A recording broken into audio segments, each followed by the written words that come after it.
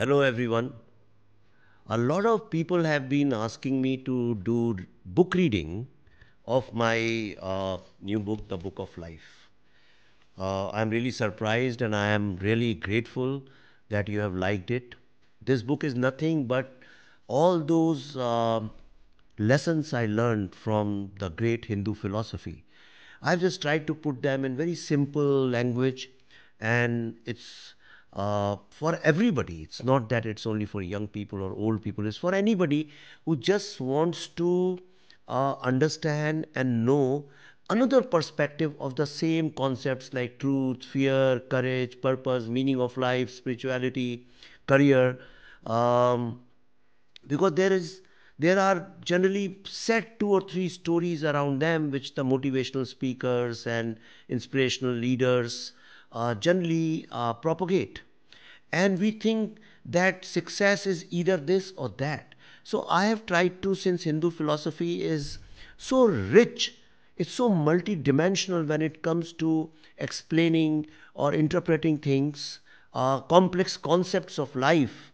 And what they try to do is uh, tell you the truth in such a manner that it helps you inquire and discover your own truth and your own concepts and theories of life. So, I will, as you have desired, I'll just read one small chapter. Chapter number 8 from this book.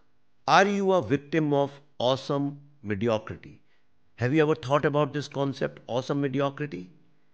Okay, so here we go. Are you a victim of awesome mediocrity? Ever since algorithm became the new god, humans have created a template for what we should eat, how much should we exercise, and how we should look like in order to belong to the successful club. This is what I call awesome mediocrity. This cultural glorification of bodies with minimal fat and visibly toned muscles and aerobicized midriffs has turned health maintenance into a psychological pandemic. The deadly diet culture is slowly killing people's self esteem and making them inhumanly competitive with their own self, participating in an invisible, never ending race to belong to the awesome mediocrity club. There is endless information out there about what to eat, how much how much sleep one needs, how much physical activity to get, and how much money to save. It's great to educate yourself, but information from the outside world cannot replace information from your inside world.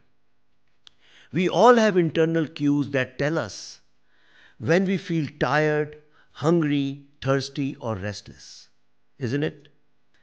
We know when we need a hug, when to make love, and when we need to be alone. Isn't it true?